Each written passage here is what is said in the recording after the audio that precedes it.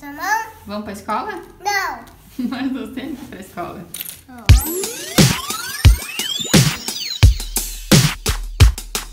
Fala galera! Hoje vai rolar um fight entre escolinhas do Brasil versus escolinha da Inglaterra. Claro que tudo que eu falar aqui, minha gente, baseado na minha experiência e também baseado no que eu conversei com algumas mães que moram aqui na Inglaterra e são brasileiras. Mas vocês sabem que é claro que não é uma regra, que as escolinhas... tem muitas escolinhas boas e ruins no Brasil e muitas escolinhas boas e ruins aqui na Inglaterra também. Então assiste esse vídeo até o final, porque tem muita coisa legal aqui pra vocês saberem das principais diferenças entre Brasil e Inglaterra. E eu tô fazendo a comparação para escolas que são abaixo de 5 anos, tá, gente? Não é de ensino fundamental, tá? É só para crianças abaixo de 5 anos. A Bianca passou o primeiro ano dela, a gente morou no Brasil, então as escolinhas que a Bianca frequentou, eles escovavam o dente. A Bianca nem tinha dente, mas ela já tinha uma escova e uma pasta de dente, eles escovavam sempre os dentes depois das refeições, das principais refeições, na verdade. E aqui na Inglaterra eles não escovam os dentes, eles não pediram escovas de dente nem nada do tipo. Algumas mães que eu conversei, algumas não, na verdade uma mãe que eu conversei falou que na escolinha que o filho dela tá, eles escovam os dentes, eles têm escovas lá. Mas, de modo geral, eles não têm esse hábito, inclusive. Agora vamos para as atividades. No Brasil, rolavam atividades com água, com areia e tudo mais, mas eu percebi que lá essas coisas são mais, tipo, na área externa, uma coisa mais programada, sabe? E aqui na Inglaterra, a água e a areia, tipo, são dentro da sala, sabe? A Bianca, quando a gente chegou aqui, ela tinha 1 ano. E dentro da sala tinha uma caixa de areia e uma caixa de água. E todas as nurseries que a gente passou tem uma caixa de areia e uma caixa de água, sabe? Para a criança poder lavar os brinquedinhos, brincar na areia. Porque aqui, eu acredito que é assim, porque aqui é muito frio. Então, em alguns períodos do ano, não dá para ficar na rua brincando, né? Na área externa da escolinha brincando. Então, eles trazem esse tipo de material para dentro da escola. O que eu acho muito legal e eu acho que é super positivo. Agora vamos lá para material. Material no Brasil, sempre, independente se for público ou particular, você sempre precisa levar alguma coisa, né? Sempre tem uma listinha de materiais. Aqui não, aqui você não precisa levar nada. Materiais tipo como papel A4, pincel, tinta, essas coisas eles não pedem nada. A escolinha fornece tudo. Uma coisa que eu gosto bastante daqui que alguns materiais como glitter e algumas lantejoulinhas, algumas coisas bem elaboradas, tipo plumas, como é que fala? Penas e várias coisas bem diferentes eles usam. E no Brasil eu acho que os materiais que é usado são os mais não tão complexos, são mais simples, né?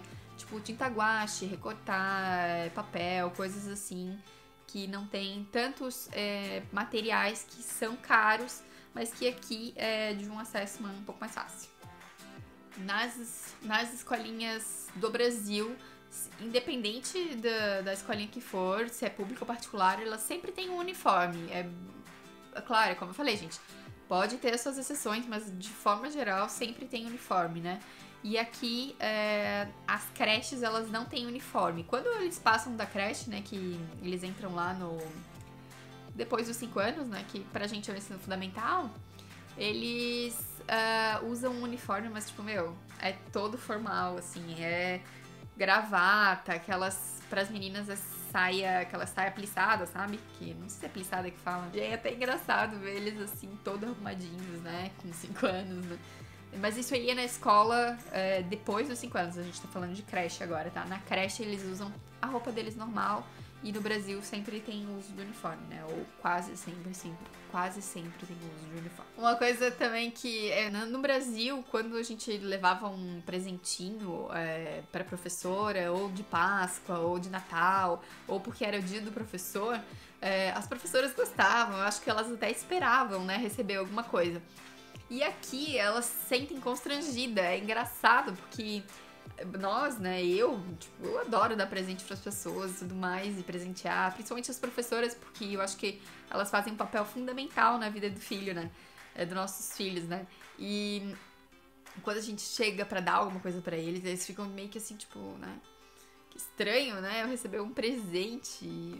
Enfim, isso aconteceu em Sheffield quando a gente morava lá e acontece aqui também, porque sempre quando a gente surpreende os professores com um presente ou alguma coisa assim, elas ficam constrangidas. É um pouco engraçado, mas é da cultura deles, né, gente? Não é que nem o Brasil, que a gente é muito dado, né?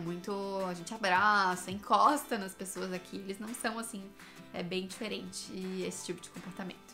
A parte que eu vou falar agora é um pouco polêmica, assim, porque é a parte da organização e limpeza, assim. Porque nas escolinhas daqui, da Inglaterra, tem muitas mães num grupo de mães que a gente tem no Facebook, muitas mães que falam assim: meu Deus, mas eu fui visitar as escolinhas, as nurseries, né, que são as escolinhas daqui, elas são muito bagunçadas, muito sujas. Eu acho que não é nem tanto sujeira, sabe? Eu acho que é mais bagunçado mesmo, porque as crianças estão brincando e, sabe, tipo, elas meio que organizam no início do dia e as crianças vão brincando e vai ficando, entendeu? E aquela coisa parece uma zona, assim, quando você chega pra visitar uma escolinha, que geralmente as visitas, sempre quando eu fui visitar a escolinha era no início da tarde, as crianças já estavam lá já meio período, né? Então era sempre meio zoneada, assim, e as escolinhas do Brasil, pelo menos a que a Bianca frequentou, ela era muito organizada, sabe? Tipo, cada coisa na sua caixinha. Sabe aquela coisa assim, tipo, vamos brincar com isso, a gente tira tudo pra fora, depois a gente organiza tudo e guarda. Isso é uma realidade bem diferente daqui. Eles deixam as crianças brincarem e às vezes fica, tipo, uma zona mesmo. E dá uma impressão de que é sujo, que é, tipo, bagunçado. E de fato, bagunçado é mesmo. Mas não sei se é sujo, eu acho que não seria a palavra mais adequada. Mas quando a gente tá num lugar que tá bagunçado, a impressão é de sujeira, a impressão é tipo, sabe, uma coisa não ok. Hoje eu já tô mega acostumada com isso, já sei que é assim que funciona e não me espanta mais chegar na escolinha e tá tudo meio zoneado, sabe? Mas como eu chego geralmente no final do dia, as professoras já começam a organizar as coisas e parece que, tipo, no início do dia tudo volta. Quando as crianças chegam, parece que, tipo, vai estar tudo no lugar, sabe? É um pouco diferente, assim, a forma de organização do Brasil com a da Inglaterra. E eles se preocupam bastante com o uso do protetor solar. A Bianca, sempre que tá um dia um pouquinho mais quente ou com sol, ela vem com cheiro de protetor solar, assim. É evidente que passaram protetor solar nela, sabe? E no Brasil não tinha isso. Não sei se é porque no Brasil eles ficavam na sombra, ou porque o brasileiro já não se importa muito com o sol, porque tem sol todo dia, sabe? E aqui, como o sol não tem sol todo dia, eu acho que eles têm uma preocupação maior, sabe? De não queimar as crianças, porque as crianças são bem brancas mesmo. E a Bianca não é branca, assim, branca, tipo, tem crianças bem branquinhas, tipo, sabe, bem polacas mesmo. E eles passam protetor, eles cuidam das crianças e eu acho isso muito incrível, assim, ter esse cuidado. Eles pedem também para que leve bonés. Em dias no verão, eles sempre pedem para que leve boné ou óculos ou alguma coisa para proteger do sol, para ajudar a proteger do sol. E no inverno eles pedem toucas e luvas.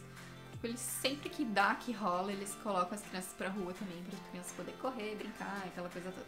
Bom, então foi isso, pessoal. Eu espero que vocês tenham gostado desse vídeo e que tenha ajudado, de repente, a entender um pouquinho das diferenças entre o Brasil e a Inglaterra, que existem essas diferenças.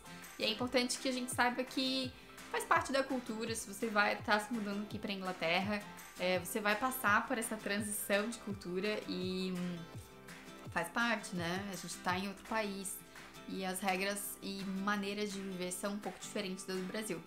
Então é isso aí, me segue nas redes sociais também, curte esse vídeo, se inscreve no canal e até a próxima!